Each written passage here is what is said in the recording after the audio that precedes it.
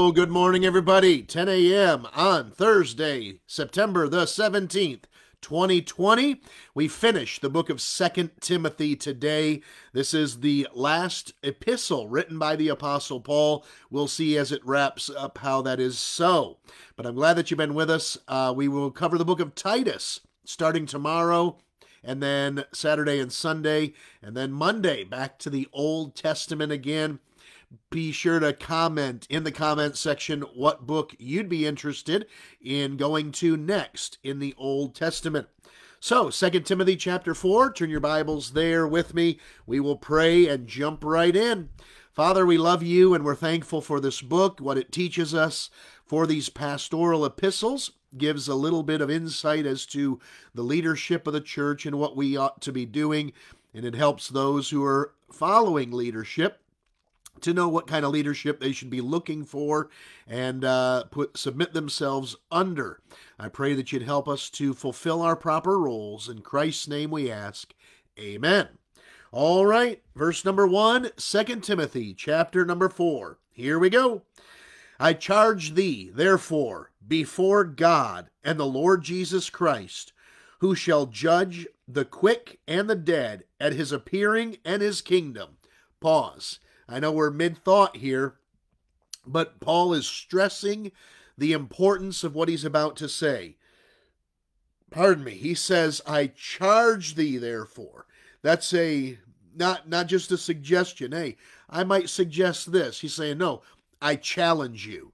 I charge you. You must do this. And I'm charging you before God and the Lord Jesus Christ. So this is no light recommendation. This is Paul saying, this is what you must do, Timothy. And then he says of Christ, who shall judge the quick and the dead at his appearing in his kingdom. Meaning, you're going to stand before Christ and give an answer for how you handled what I just told you to do. Verse number 2, here we go. This is the charge. Preach the word. Notice he's told what to do and what to do it with. Preach the word. Don't preach your opinions. Don't preach politics. Don't preach, whims. And we'll find here as we go on, don't preach what the people want to hear. Preach the word. Then he's further instructed, be instant in season, out of season. That means to be aggressive, to be pushing forward, to be excited and zealous. Be instant. In season, out of season. Be zealous when you feel like it. Be zealous when you don't feel like it. Be zealous when people are responding positively. Be zealous when they're not responding positively. Be zealous and instant when you're encouraged. Be instant when you're discouraged. Always be about the work of the Lord, no matter how it's turning out. Reprove, rebuke, exhort with all long-suffering and doctrine. So to reprove means to correct. If you're going the wrong direction, hey, come back over this way. Rebuke means to sharply, what's the word I want to use? I don't want to say criticize. Rebuke, to sharply correct. I hate to define two different words with the same definition because there is a slight difference. Reprove means get back on course. Rebuke means to sharply discipline, maybe you could use that.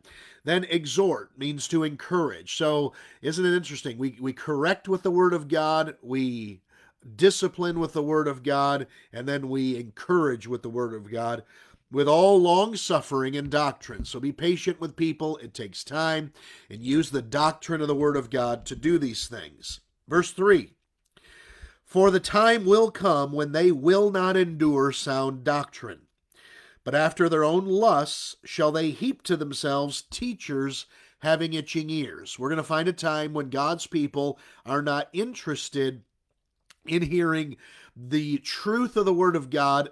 They'd rather have people tell them what they want to hear. They'd rather have people preach to them according to their own lusts. They'll even change the word of God in an effort to appease the people and please them.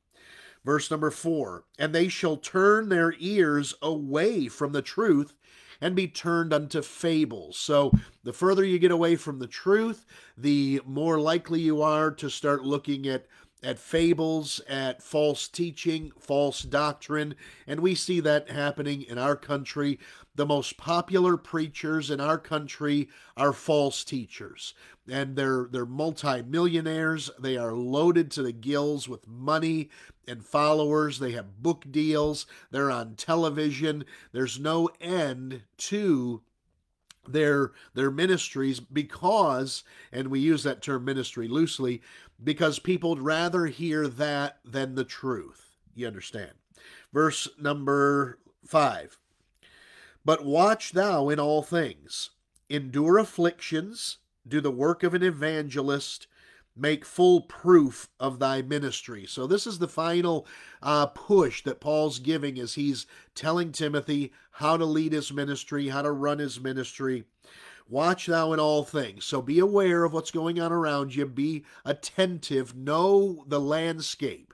Know the lay of the land. What's happening around you and in your community and with your people. Be vigilant. Next, endure afflictions. You know, hard times are going to come. Life is full of hard times.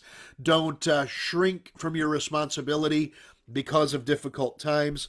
Do the work of an evangelist. Never stop being a soul winner. Always be out there trying to preach the gospel and win souls to Christ.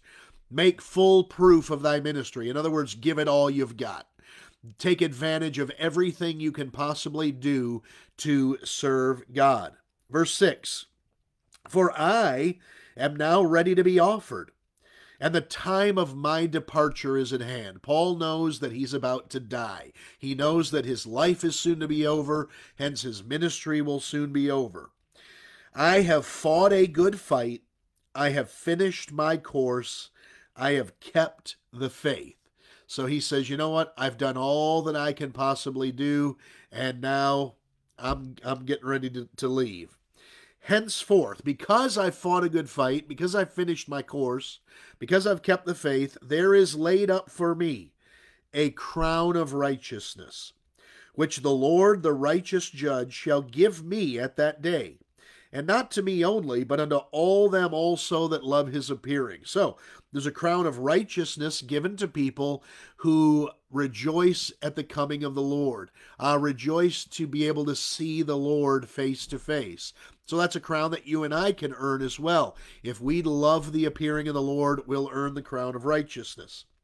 Verse 9, do thy diligence to come shortly unto me. So Paul's asking Timothy to come visit him. For Demas hath forsaken me, having loved this present world, and is departed unto Thessalonica, Cretans to Galatia, Titus unto Dalmatia. So Paul's saying, you know, the guys that were helping me and the guys that were working with me and serving me, they're no longer here. One of them, Demas, has forsaken me. We preached on this about a month or two ago. There are 3 times in the Bibles Demas is mentioned. 1, he's just mentioned by name. 2, he's mentioned as sending greetings to a certain church. And then thirdly is here, Demas hath forsaken me. Why did Demas leave Paul? He loved this present world. There are some who are just so in love with earth and life on earth and this life and this world, they will forsake the will of God and the work of God. So we just have to understand that. It's part of the deal. You're going to see people that are in your church that aren't going to stay there very long. They love this world too much. They're going to forsake the church. They're going to forsake you. They'll forsake your pastor, and they will depart because they love this present world. Next, verse 11, only Luke is with me.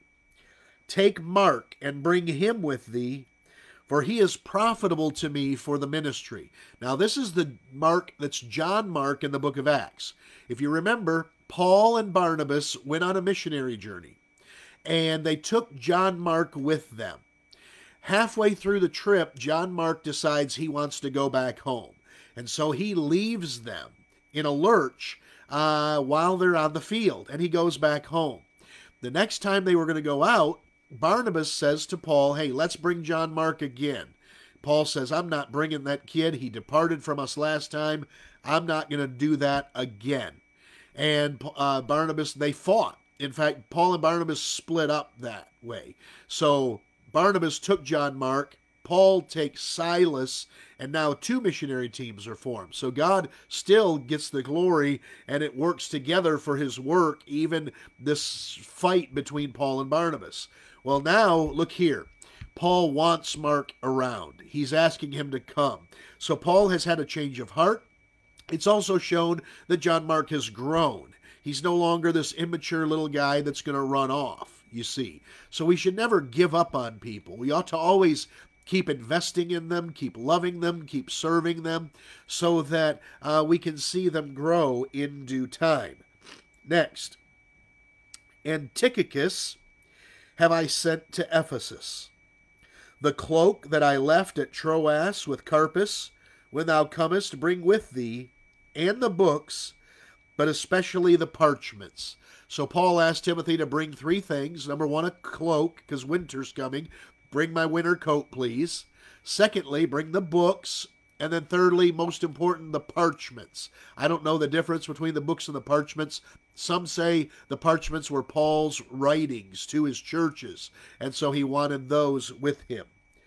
Verse 14, Alexander the coppersmith did me much evil.